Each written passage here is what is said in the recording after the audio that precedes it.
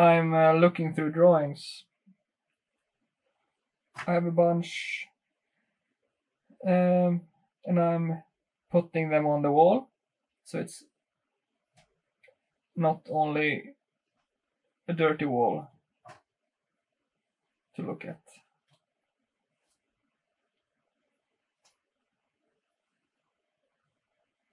This here is one of my favorite graphite portraits I've done. He looks very stupid. Like he doesn't have anything on his mind. But the funny thing is that I saw him.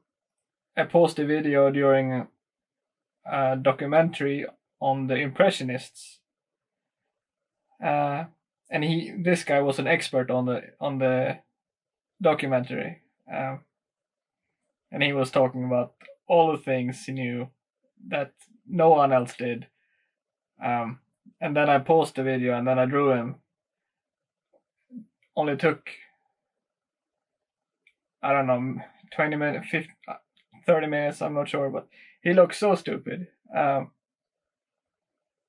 It's very funny. So, and I've done it a few times. Here's a few more.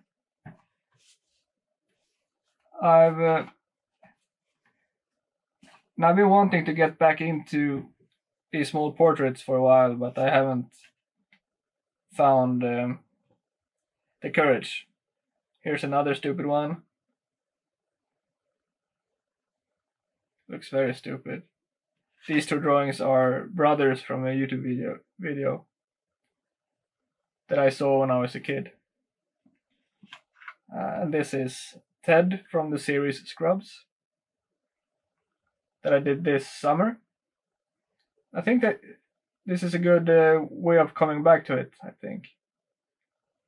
He looks a little bit stupid.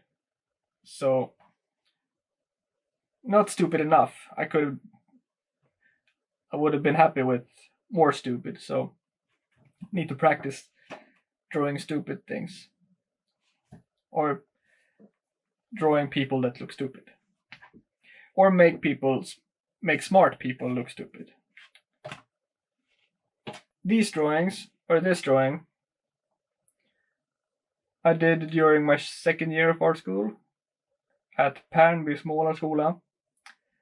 Great school. Probably the year in which I learned the most about art, or about my art. I progressed a lot. Barely painted before that, or I wasn't able to paint with confidence. And after that, still not with confidence, but I figured stuff out. And this drawing I made in a sketchbook. There, the focus. Just a quick drawing with charcoal in a sketchbook. And it has you can discuss with everyone if it's a good drawing, but I think it's a good drawing because there's no decision making, thoughtful decision making. It's only visual decision making. When I looked at the paper, I made a line. Then, in relation to the first line, I kept on going, and I decided only to make what it looks like only diagonal lines, one way or the other, and then I decided to stop eventually after a few lines.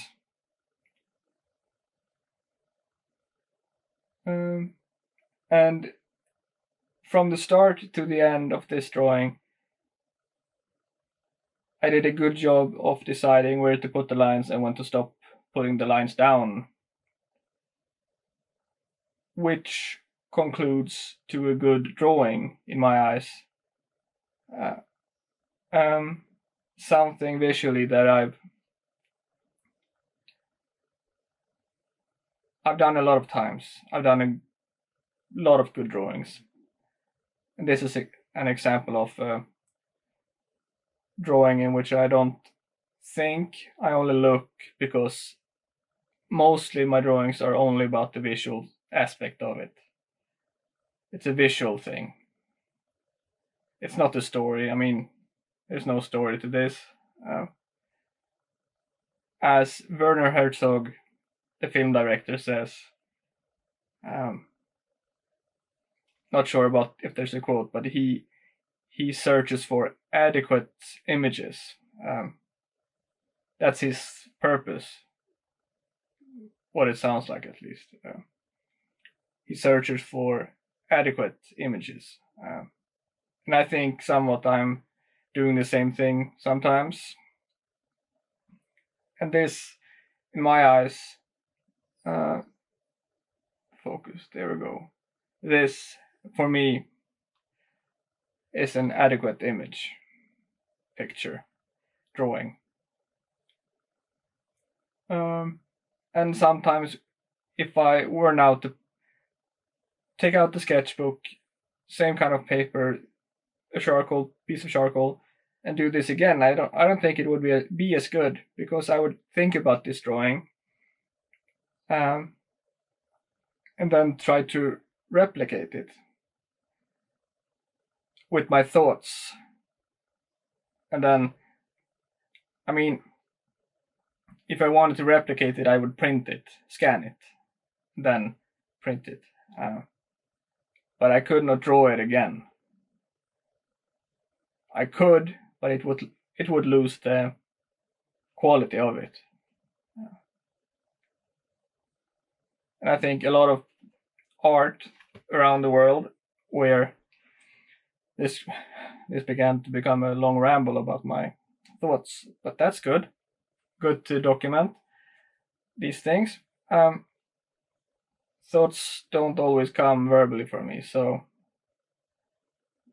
this is good. Around the world, people paint, draw, make art in their own way, in different ways, but some people, me included, a lot of people do, probably everyone when they start out, and then for a good while, probably once in a while, all through their lives, they will see something or hear about something, and they will try to in some way replicate it. And when you see the picture or the thing they've done, you could sense that it's not true. True as in original, but I don't feel like the word original has the same kind of weight as truth does. Because if you do something, I think all people who are creative, because I think it happens once at least, or a few times, for people who find something they really like doing because it feels like it's true to them. And it could be just a one-off drawing. I mean, this is not the big truth, but it's a good example of a picture where my capabilities of looking and not thinking worked out good. But so there's a difference between seeing something that you like that someone else did, or like an example of something that you feel strongly about, and then doing the same thing. You take something in and then do the same thing. Or you could take something in, process it, and then maybe what's the word? I can't find the word. Put it on the screen. Purposefully. There's the word. You could take something in. This is the good way of doing it. You can take something in. It could be apples, could be poop, could be the wind, could be a person you met, an image you saw, video you made or saw, or something, dust on the floor. You can take it in purposefully or without knowing, process it, and then purposefully or without knowing, making something out of it. And that's the truth. That's the good truth.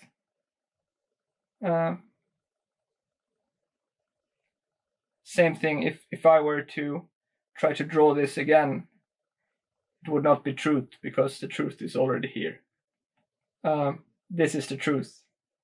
I cannot replicate it. Depending on if the truth is bigger than this drawing, or if the truth concludes of more drawings like this. Make sense? I think so. Maybe.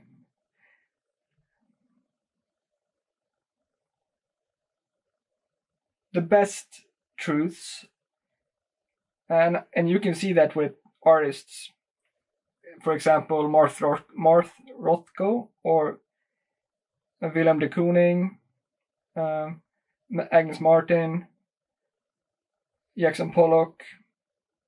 If you look through the history of their paintings from when they were students or starting out until somewhere along their career, they found their way of painting and they stayed with it. And for some of them, it feels like it's both. They found their truth, they found their thing, and then they kept doing it because it felt good to them. It felt like a good thing, and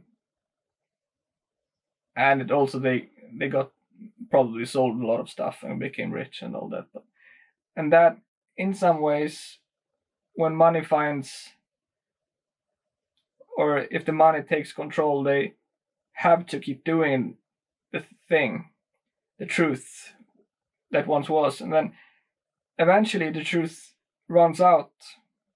The truth will run out, or usually the truth runs out. There's no more pictures to do. You can't do more because you changed, or that was the whole truth. But sometimes it lasts for a while. But in these cases, for Jackson Pollock, for example, I think he wanted to, or I'm just imagining what he might have felt like, but he had to keep doing the paintings because people were paying for them, and that kept him from getting another job or something. So he kept doing them,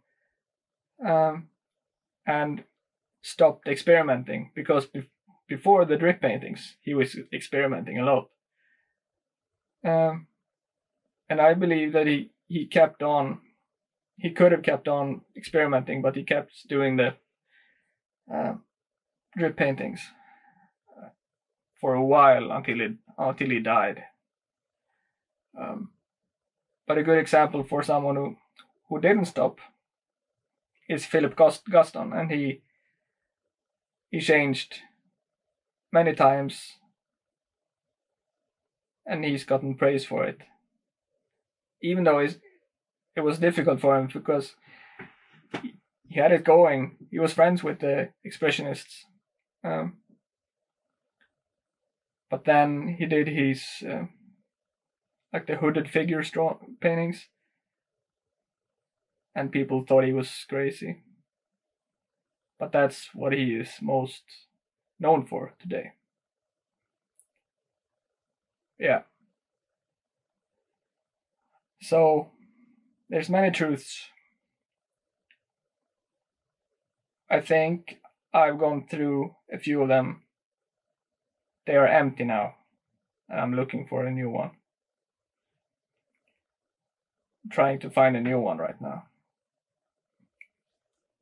So it's a good thing for me to talk about it and film it for the future. And I feel like it's good for the world to hear someone else talk about it too, because I think there's other who goes through the same thing. Good long ramble this is. Um, but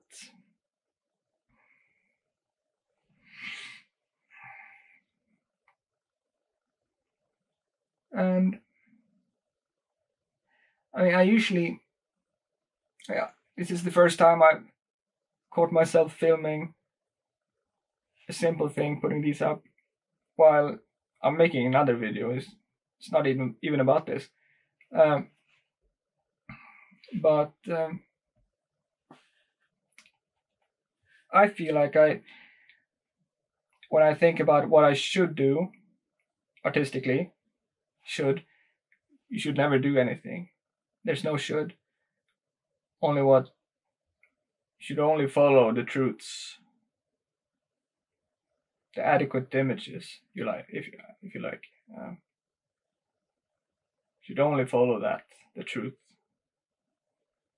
things you feel strongly about. But then you can, me at least, I get confused sometimes. The camera is heating up. This might be the last thing I say.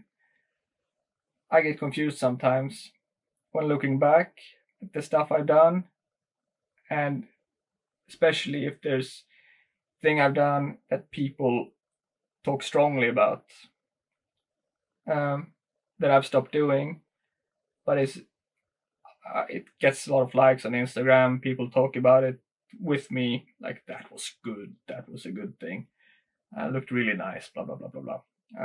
And right now, when I don't know what to do,